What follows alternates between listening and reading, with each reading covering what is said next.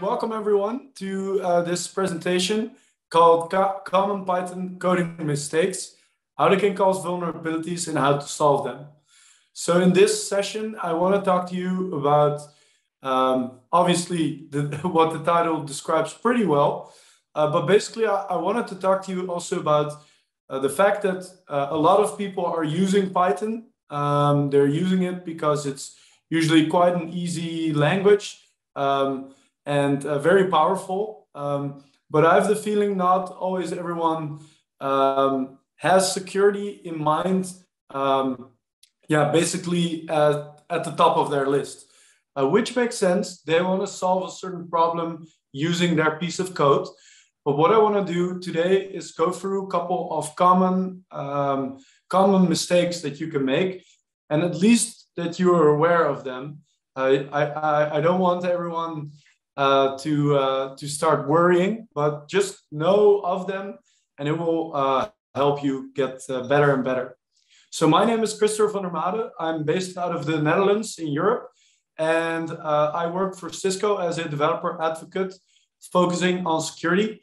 As a developer advocate, I focus on all kinds of things, but it mainly has to do with automation and integration with Cisco's security portfolio.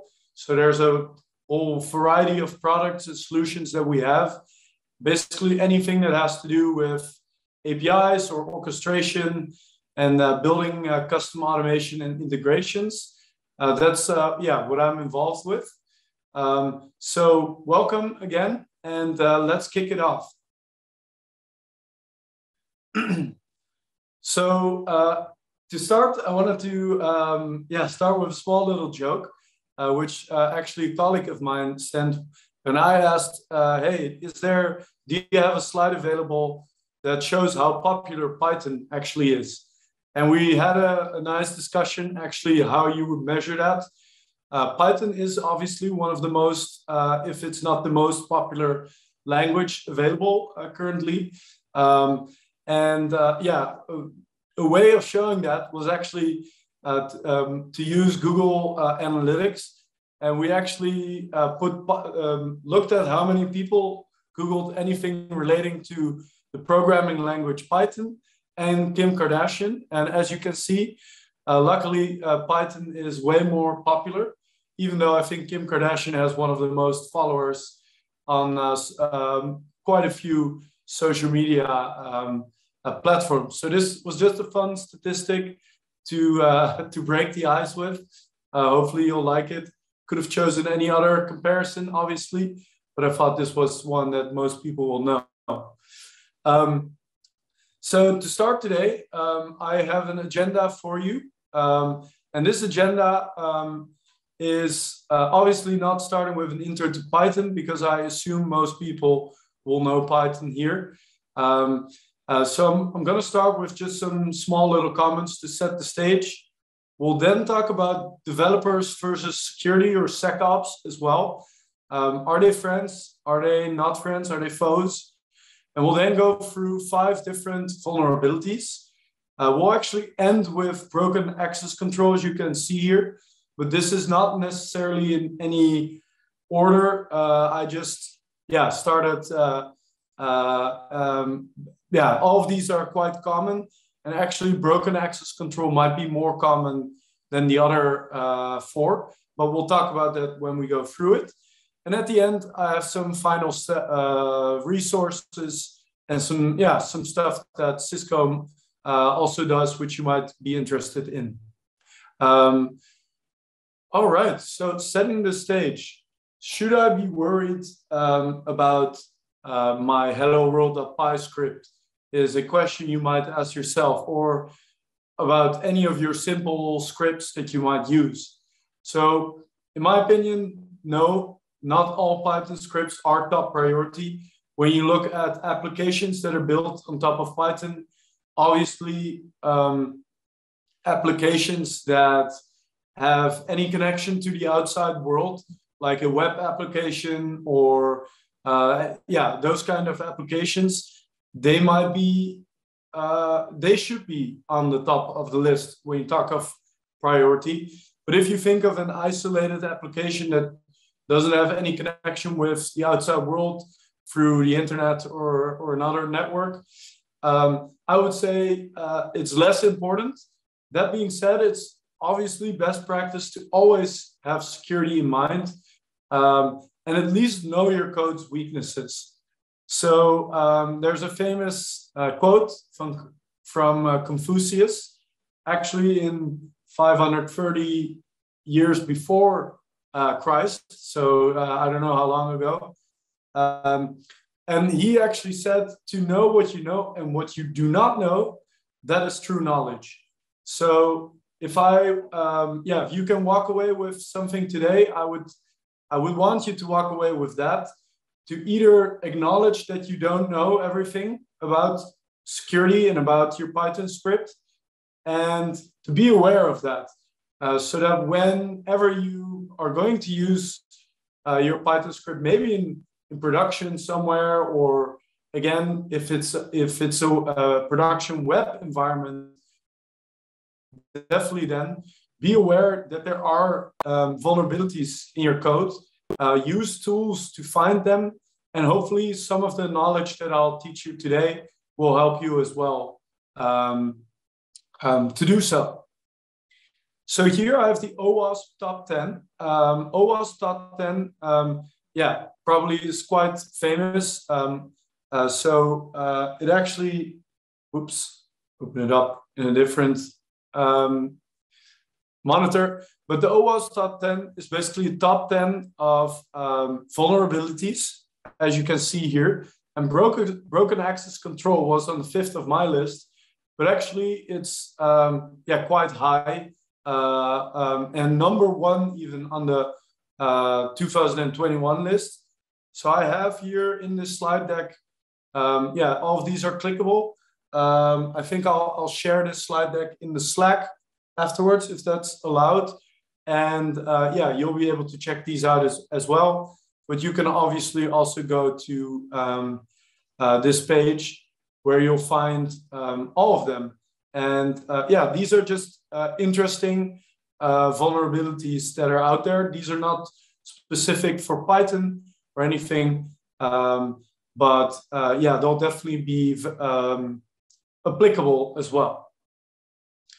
So this was just short setting the stage. So be aware of your vulnerabilities, be aware of the most common ones, and be aware of what you don't know, at least. Now, I wanted to talk about something really quick, which is developers versus security. You sometimes, in my role as a developer advocate, and also before I was a consulting engineer as well for a couple of years, I spoke with all kinds of customers, and usually this was sort of like a sometimes friendly, but there was at least some friction between the teams of developers and security. And I just wanted to break that down a little bit. Developers are focused obviously on creating features, and they want to do it fast. So they have a backlog of features, of course, feature requests, which they need to build. And usually they only collaborate with security teams when something is wrong. So during investigations, remediations, or when vulnerable code needs to be changed. Security teams, for example, AppSec or SecOps, they focus on something else. They focus on making sure everything is secure, or investigating events and making sure that those events don't happen again. So you see some kind of a conflict of interest here, because obviously it slows developers down a little bit to create features if they need to be secure. That being said, there might be a bit cheesy example, but think of a car without seatbelts. So without security mechanisms like seatbelts and an airbag. Would you drive as fast in that car as if it were having airbags in a seatbelt? So I know it's a cheesy example, but it actually does show that security enables you to go faster in the end. So if you set up the right security controls, your developers might actually be able to go faster or have less bug fixes and vulnerable code fixes in their backlog. So enabling them to focus more on useful features. So in the end, in my opinion, if developers and security teams can work together better, it will be helpful to both parties. And yeah, I hope you agree. Let me know in the chat if you do. Yeah, let's now jump into the actual meat of the presentation, which is the vulnerabilities.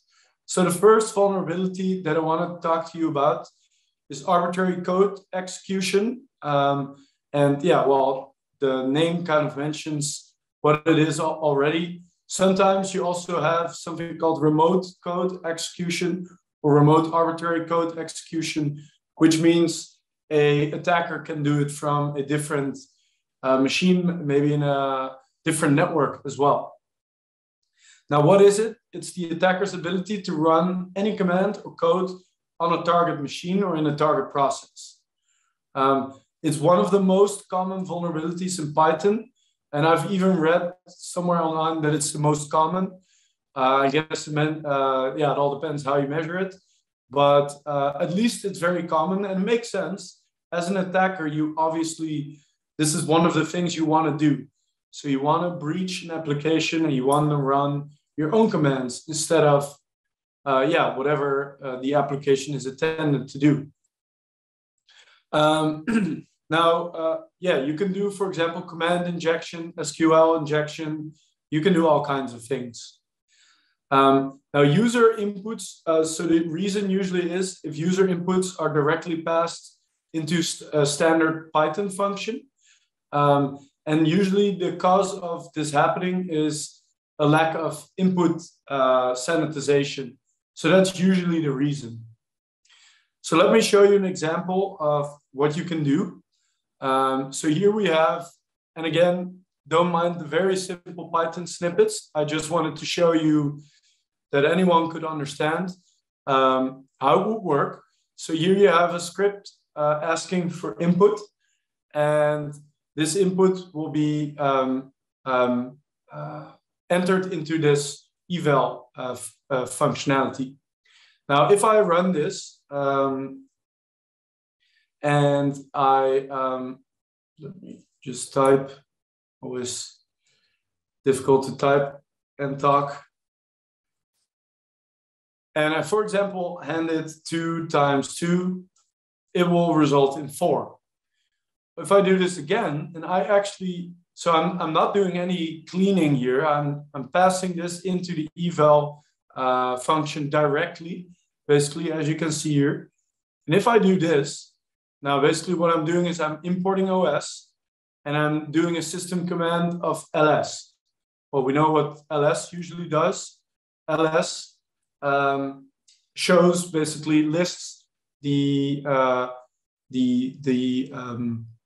content of a directory.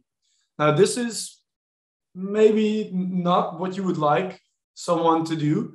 It's still quite innocent, even though I know now what other scripts are also available here. So I can use the same method or attack vector to maybe look at other information as well. And I can even do something very nasty, like removing all files, for example, in that directory. So you can do pretty nasty things. I'm not going to do this one right now. And it's just because I'm not doing anything. I'm putting the input in a variable and I'm passing this on directly into the eval function. So this is obviously a bad practice. It is, it's not good to only check if nothing has been entered. You need to do more cleaning of your input and preferably checking it against a list, for example, of allowed input, or yeah, there are a couple of ways how you could solve this. So how do I do that? Now, as I just mentioned, you always need to sanitize and validate user input first before passing them to system commands. Now, you can use a couple of Python modules like AST. And AST helps Python applications to process the trees of Python abstract syntax trees, syntax grammar, I should say. And basically, yeah, this allows you to check what it will do. And we'll have a look at this in a little bit. You can also use Slex, another Python module, which allows you to write lexical analyzers for simple syntax resemblance of a Unix shell. And so this can also be very helpful to escape the user input by using this. Now, my example, I wanted to show you where we're using the AST module. So we can import that directly. It's part of Python. The battery is included. And what you can see here is a function which validates the user input. And we still have our user input here, but now what we're doing is we're checking if nothing has been inputted, and we're also checking if if it's valid, and if not, so if this doesn't return that it's valid, we're going to print an error, basically.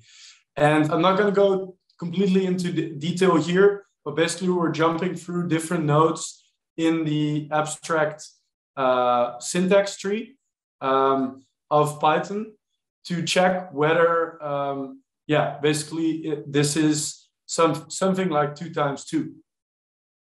So we can run this as well. Whoops, simply hit caps lock.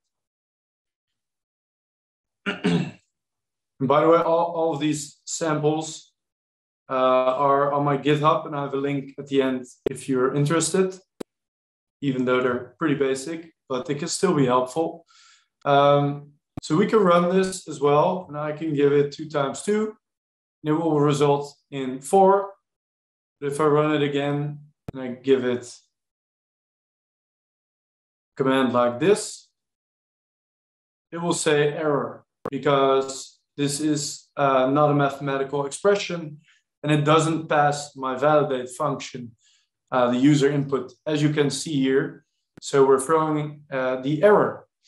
So again, what to remember here is to always validate and sanitize user input, whatever you're doing. So whenever you're asking for arbitrary input, be mindful that there's people trying to use that input to mess with your code. And if you don't clean it up correctly, then you have the chance that your code gets, or your application, or the server where the application is running on, or the infrastructure gets attacked and breached. And that's never good. So the example I showed you is something you can do.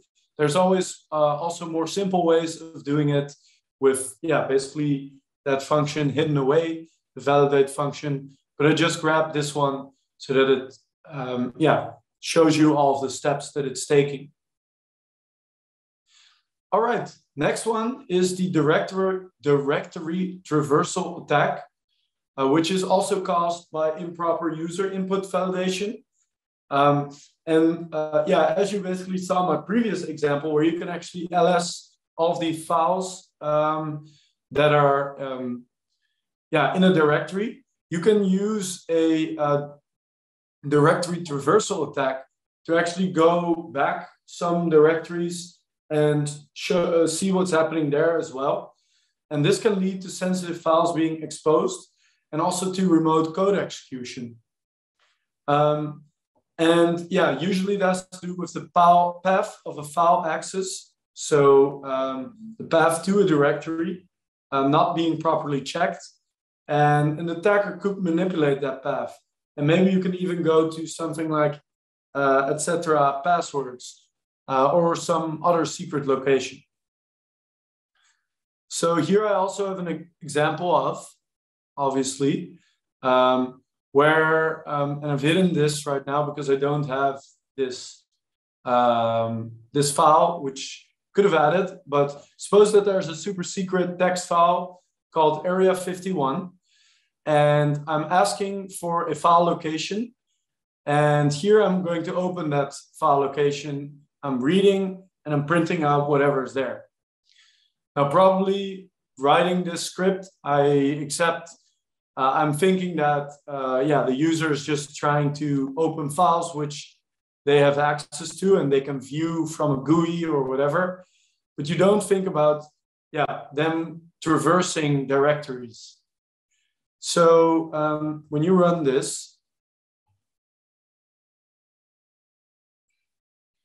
and I give it this input, then obviously it will now not work, but it would try to open this. So this would then be the file location. So nothing happens now, obviously. Oops, I actually copy-pasted the wrong thing, but nothing happens here. But suppose that I'm trying to open a file or whatever, doing something with this path without checking the path, stuff could go wrong in this example. Now, how do you solve it? You can sanitize the user input using, again, that / model. You can also maintain an allowed list of files that the user can access, or set up a static safe directory and don't accept anything else. So you can just do a check if the user input of the files is in this list, then okay, we're going to do it. If not, we're going to say, sorry, you don't have access, or we don't know this file, or whatever you want to do. And also try to avoid the usage of direct paths. There's also another way. There's also some other ways of how we can solve it. And here I have an example of how to clean up the actual file path. And here I'm using, for example, real path. And real path actually gives back the canonical path of the specified file name, eliminating basically any symbolical links. So basically, and I'm going to show you that right now. When I try to put in this now, you'll see that before I do anything, I'm just going to print it out. But also afterwards, you can see that it cleaned it up right now. So you can use this real path feature to do that, and to, yeah, basically, as you can see here, return the canonical path.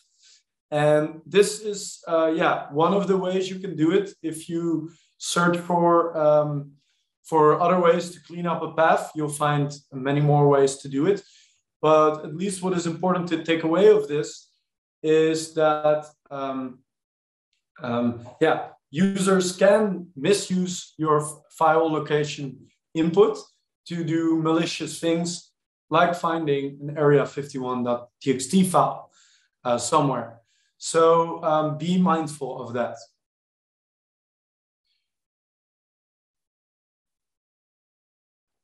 All right, so we now covered two of the first 5 Python vulnerabilities. Let's continue. And I didn't see any questions yet in the chat, so that's good. Yeah, obviously outdated libraries might be one of the also most common vulnerabilities. So basically, what is it? Modules and libraries are written by humans. Humans make mistakes. Mistakes get patched. Now what often happens is we forget to update and test our code with those patches. So, for example, let me take one of the most used Python libraries out there, which is the requests library, which allows you to make API requests using Python with very little syntax or very little lines of code. Now, if you look at the changelog here and the releases, you can actually see that so 220 and above is now seen as secure. This might have changed in the last time I took the screenshot, but below here, it's vulnerable. So what that means is when you're using API calls using the outdated request library, attackers could use this to breach your application. They can maybe see your authorization header somehow, and they can use that authorization themselves to do any kind of API key request, where there's a lot of attacks that can happen based on this. Now, usually in a Python file or a Python application, you sometimes have a requirements.txt file, and you might have requests in there equals a specific library version. And that is quite often what you do. If you do pip freeze, it will output all of the libraries that you're using, and you can copy paste that or do the pip freeze into requirements.txt file. That can be nice because obviously you tested your application with a specific version of that library. And if you don't put a specific release of that library in there, it could be that another time your application deploys and maybe a newer version gets installed, that there's no backward compatibility and maybe your application breaks. So there's definitely a reason to specify the specific release, but it can also bring problems. What if you specified 2.19 and you didn't look at your at this for a while, and it's now vulnerable? So you need to somehow solve this problem. And as an example, I have here actually a vulnerability that is in 220 and before, which actually, as you can see here, where Python actually sends the HTTP authorization header to an HTTP URI upon receiving a same hostname HTTPS to HTTP redirect, which makes it easier for remote attackers to discover credentials by sniffing the network. So as you can see here, there's a vulnerability where attackers can sniff an HTTP authorization header, and if they have that, they can also obviously do all kinds of nasty stuff.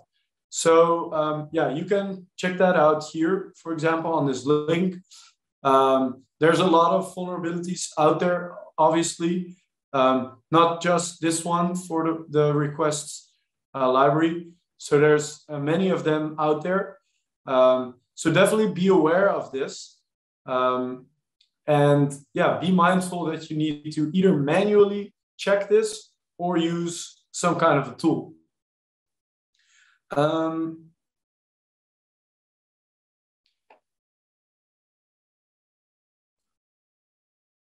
Sorry, my slides didn't advance. So how do you solve this?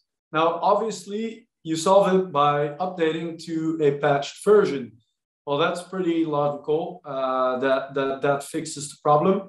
As I mentioned in the beginning, the people that are working on the requests library obviously also look at this and they see, hey, this is vulnerable, we need to fix it. And they'll bring out a patch and a newer version, new release, etc. Now, obviously, it takes a lot of time to do that manually. So there's ways of doing that automatically. So you can use a SAST. SAST basically is a static application security testing. And basically a SAST will be conducted before code is compiled and without executing it. So this basically looks at just at your code without doing anything. in the Python world. Obviously, works on different languages. I think GitHub has certain features built in right now to actually look to do static testing, and it can, for example, alert you of certain vulnerable libraries in a requirements.txt file, which is quite neat that it does that. But obviously, this is not a silver bullet. You can also use more dynamic security testing. And this one will actually,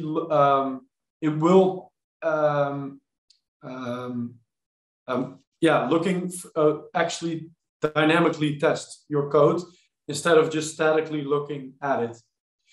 You can also do this interactively.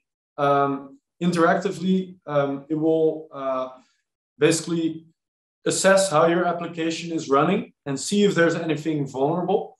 It will do this in the testing phase, which definitely has advantages. So it will do this before it's actually running in production.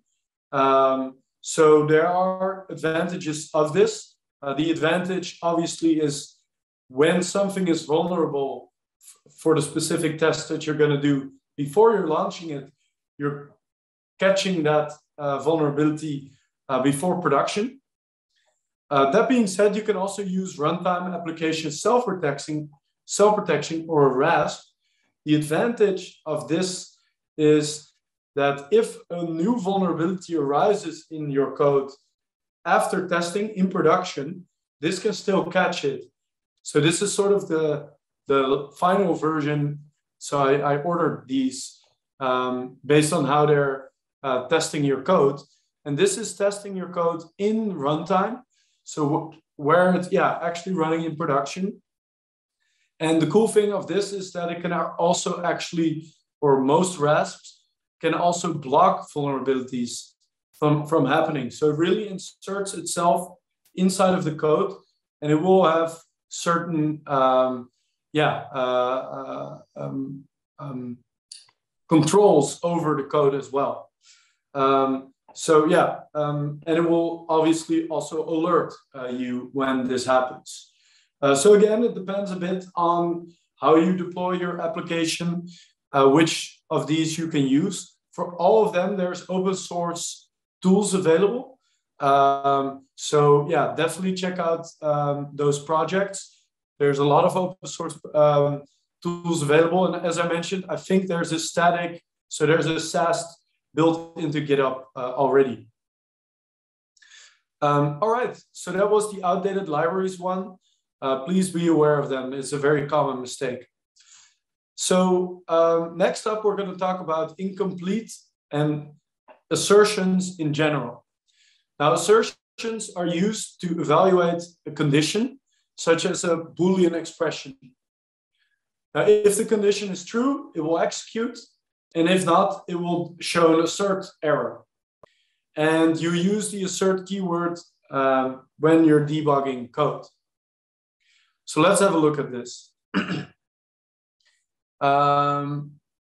So here we have a file, and basically this file, there's a variable, and we're going to assess if this variable is hello.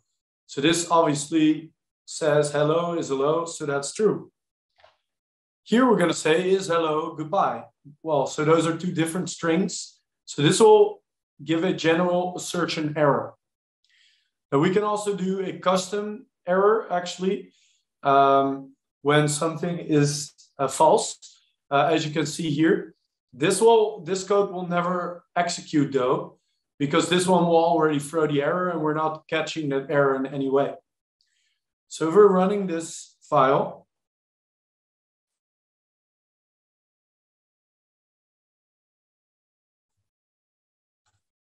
you see here that indeed we're getting a general assertion error.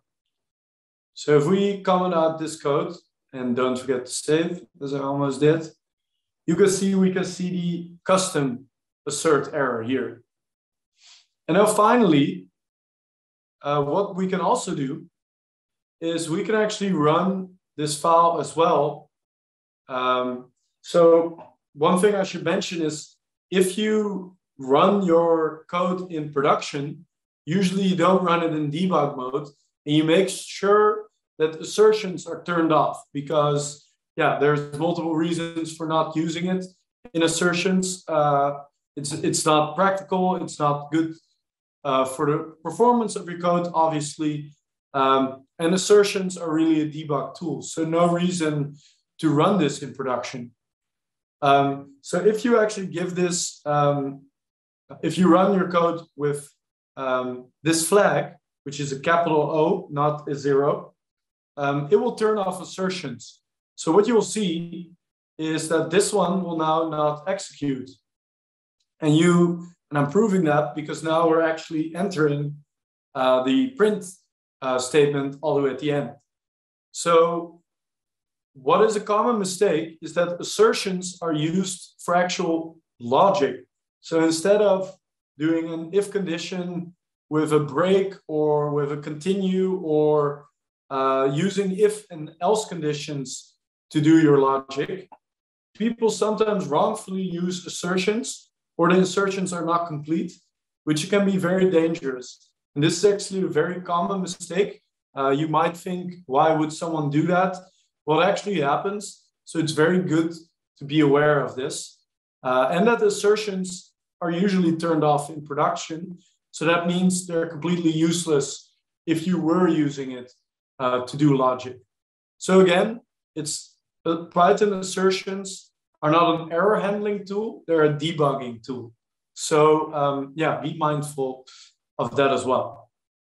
We're nearing the end of the presentation, so I'm going to pick up the pace a little bit. Finally, I wanted to talk to you about the final vulnerability, which is broken access control. And broken access control, as I mentioned in the beginning, actually moved up from spot 5 to spot 1 in the OWASP top 10.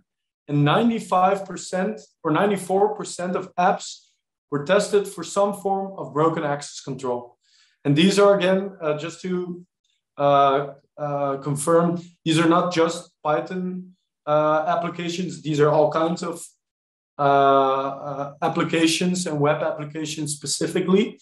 But yeah, definitely it's a very high percentage of Python ones as well. And I think the previous session was actually on Django applications. And I think I actually saw the speaker mentioning this as well. So that's definitely confirmed from him as well. So it's not just me or OWASP top 10 saying it. So there's a couple of examples.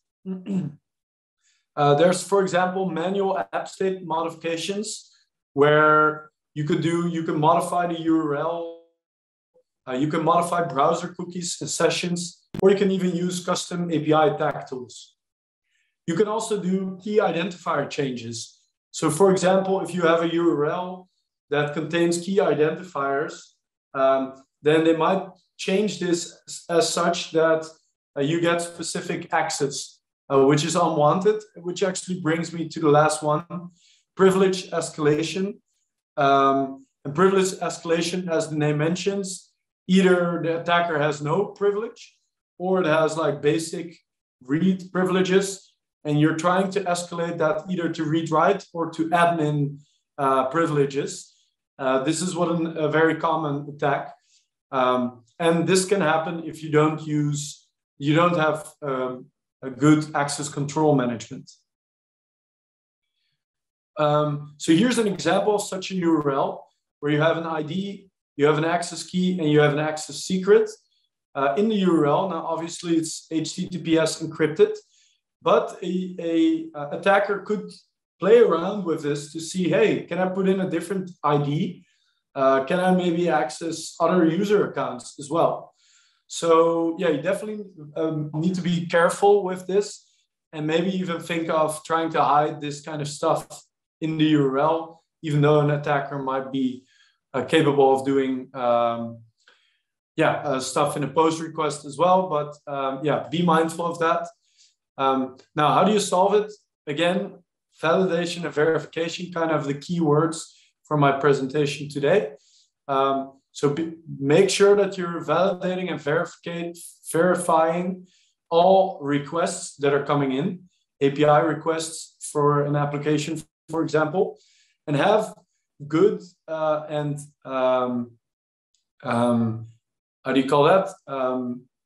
Segmented role-based permissions. So make sure that all kinds of actions that someone can take, make sure that they're role-based and make sure that it's segmented as much as possible so that you only give user accounts the privileges that they should have access to. So object level permissions are also important. So here we can look at an example of a Python script where, for example, that updates details. Now, if the request and the account ID are inputs for this function, what you can do is you can grab the user based on the account ID, and you can then validate if that user, so we're creating that object here, and if the ID of that user object is the same as the user ID object of the request.